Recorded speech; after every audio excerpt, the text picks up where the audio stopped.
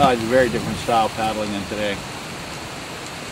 Today, style is not really, doesn't really hardly exist as far as I'm concerned. These guys today, you know, they're in these spud boats with no real lines to them, no points, no water line, no length. They just sort of go down the river and blob their way down. Well, I think that back in the old days, there was a lot of style involved to it. Style and speed, and technique. There was a lot of technique in those days of trying to do things like just a simple thing that people don't really think much about nowadays, just keeping the bow up. The new boats are so big and bulbous in the front that the bows naturally ride on the surface. Well, in a lot of the older, longer, small boats, that bow was constantly going underwater through waves, holes, and drops. And part of the art was being able to move that bow around and get it where you wanted to be and keep it up on the surface. A little bit of that, I think, has been lost in the new style of boating. The old style, we certainly had to perfect a lot of those techniques and make them work well. So, we started in '81 with precision rafting, and I think we got our first self-bailing raft in somewhere around 1986. So there was a good 4 or 5 years in there where it was all, 5-gallon buckets and pulling over to shore and dumping the whole raft out. A lot of trips at high water where you'd start into Charlie's Choice and that boat would get full, and the next thing you know, you're bouncing and ricocheting all the way down, and your next stop is the big hole at the bottom of National Falls with a boat full of water, and hitting it where you just submarine through, and that would be your final. Finally, you could get to a spot where you get the boat over to the side and get the water out of it. It was white knuckle action. Self-bailing was a true godsend to the sport of high-end rafting, top-end rafting like the Upper Yacht or any kind of continuous whitewater, the Big Sandy, and later on the Russell Fork and Golly. Well, certainly that was part of it. Part of it, you don't think much about it because now you raft down the river. Not only do you not have to deal with the boat sloshing around full of water, but the bailing bucket itself was a hazard because it was essentially an old paint bucket or drywall bucket. It was hard plastic and a pretty good size, and you had to have that thing where it was convenient to get to be able to bail out quickly if necessary. And of course, when you slam down and bang your shin against it, or it flings up and hits somebody, that was fun. It kind of always laid some good action on people. So you kind of had to be careful for that. And then, of course, like you said, sometimes it was a decision. Well, should we just put the effort and bail all this water out, or should we all just jump out and dump it out like we did the old kayak that had a leak in it? And so you were always trying to compromise that difference and still stay with the group and the flow, and that kind of added a whole nother element to the game of whitewater rafting that sort of doesn't exist so much nowadays. Well, Ed Slager was an old man when we met him. He was already old, and I would guess in his mid-70s when we met him back in about 1980. 1981, and he was quite friendly, and he was just he'd see us and he had a sparkle in his eyes when he'd see us, and he'd come over and tell us stories and have a beer with us, and he was a fun guy. He had a lot of old Friendsville stories and a lot of old stories about the river itself, so he was always interested in hanging out with old Ed. And he lived in a little outbuilding behind what was Ken's Tavern back then, back in what would be the parking lot now. And he got taken advantage of by a lot of the local people. They sometimes took some of his few possessions, which were basically old, antique kind of collectible stuff. So we always felt sort of sorry for Ed because he got picked on. But he was a great guy. We loved Ed. One time Jeff Snyder ran the rock slides over on Muddy Creek in West Virginia by the iron furnace, and flipped over and almost ripped his thumb off. So he had this big open wound on his thumb. And the next day he was in Friendsville. We were getting ready to paddle the Upper Yock again. And he was showing that wound to Ed Slager. And Ed Slager said, "Here, let me help you heal that up." So he took Jeff's hand and spit a chewing tobacco wad in Jeff's wound. It brought Jeff to tears from the pain. That was funny. Yeah. My recollection, he was, he just had a certain personality in him, Ed. And it was one of those sort of easygoing personalities. He was the kind of person that just was kind of a jovial person, but at the same time, he almost had this appearance of a hobo type of person.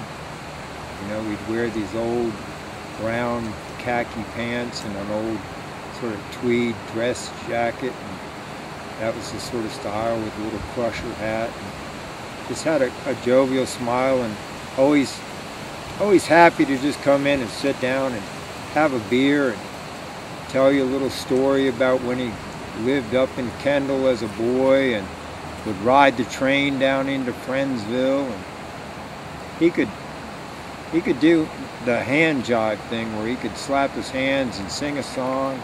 He used to always come in, we'd be drinking a beer, maybe having a fishtail sandwich, and he'd sing one of his favorite songs I remember was Riding on That Old New River Train. And he would just hand jive it off his legs and hands and slapping and making the beat and singing the song, and just kind of brought you almost like an old-timer joy, how life was in Friendsville long before we ever came here. What happened though, Dad? Ed finally got to the point one winter when we weren't there where he couldn't take care of himself anymore and shipped off to an old folks home downstate. I never saw him again after that.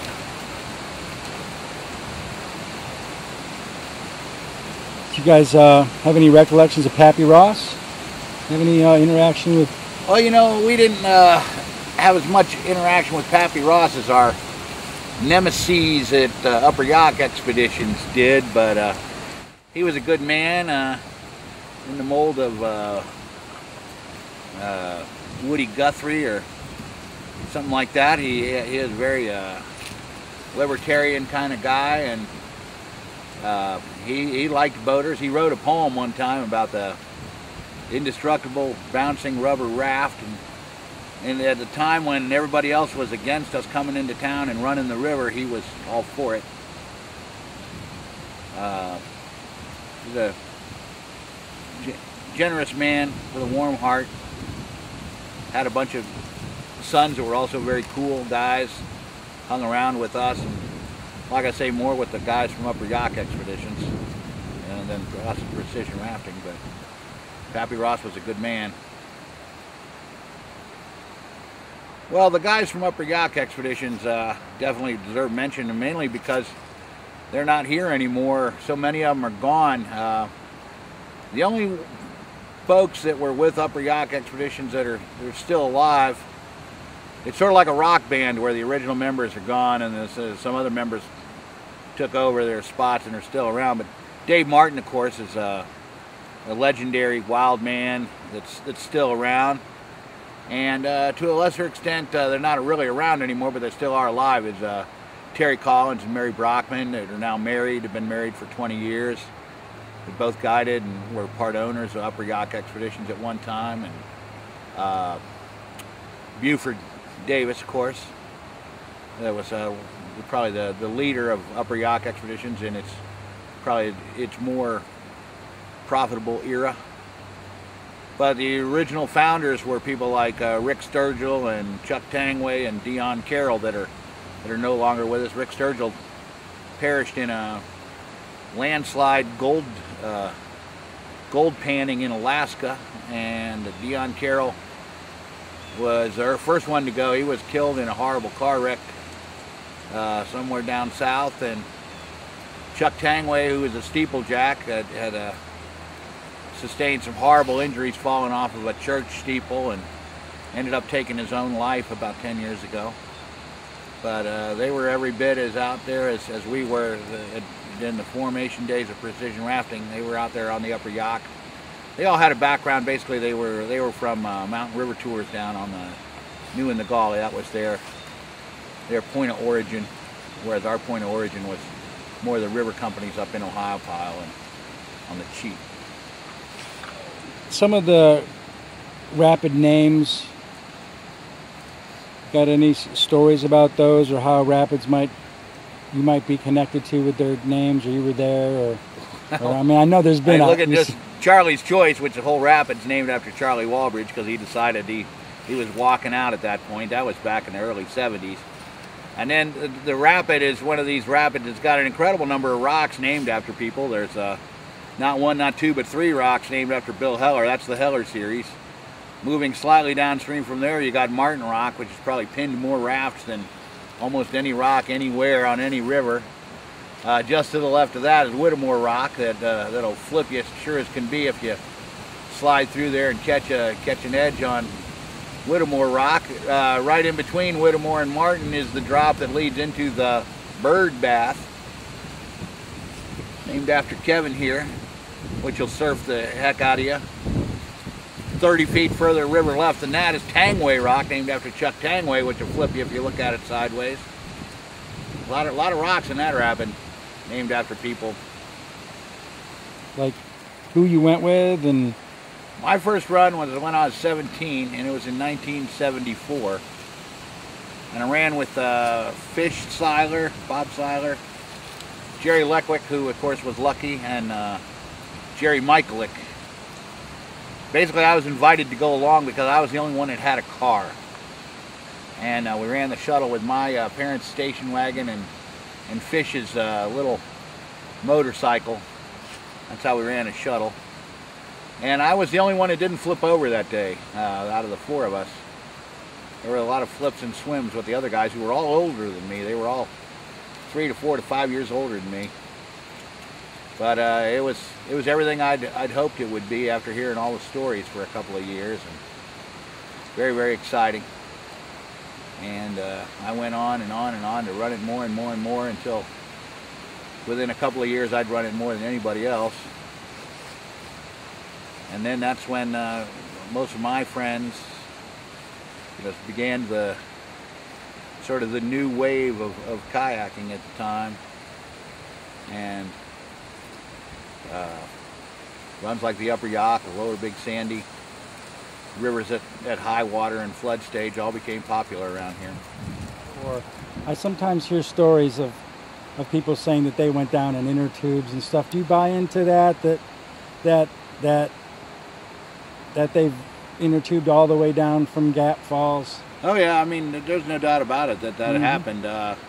Back when we first started kayaking, it wasn't too unusual to come around a bend on the river and see the torn wreckage of a Grumman canoe plastered on some rocks, or to find an oar, not a paddle, but like an oar from a rowboat washed up in some driftwood pile somewhere. And lots of locals ventured upstream on foot from Friendsville and went further and further up into the rapids with inner tubes and inner tube down through them. We came across them and saw them numerous times. That definitely did happen. The thing about the Upper Yock is if you're standing at the put-in at Sang Run, it looks like easy, like this. If you're standing at the bridge in Friendsville, you look upstream, it looks easy like this. What you can't see from any of the vantage points is the class 4 and 5 rapids that are in between. So, as Jeff Snyder used to say, it's Grumman bait. People get tricked into thinking that they could do it in a canoe. Well, Keith Backlund made New World paddles, which were undeniably the best wooden paddle that you could buy anywhere in the world. And he had made his paddles in several different places and ended up in Friendsville in the early 80s and set up shop there, and was almost a focal point of where people went when they weren't on the river. He was a great guy, a great storyteller, and a jovial person in general, and everybody loved hanging out with Keith. And he had a real wit and a real sense of humor about him. Told some great stories. He always had a great story. And he would just be working away on his paddles whenever you were over there. And I apprenticed with him, as did several other people, and it was an amazing part of my life, learning the art of paddling and where his concepts had come from as far as his actual experience of being a kayaker himself, and how that applied to every phase of making a kayak paddle. I paddled exclusively, and still do, with Backland paddles and New World paddles, as does Rogers Bell, as does Kevin here, and many others that were the expert paddlers from this area. Sorely missed.